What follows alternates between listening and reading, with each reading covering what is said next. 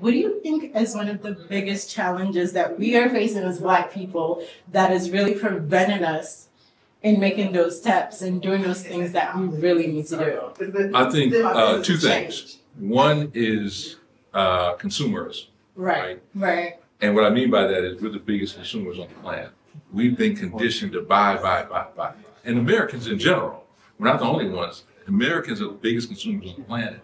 Within America, we are the biggest consumers. So we have to change the mindset and start saying, how can we become investors and owners, right? What can we own? John talked about real estate. I'm in the stock market owning stocks. So we've got to change that narrative. That's one of the biggest things.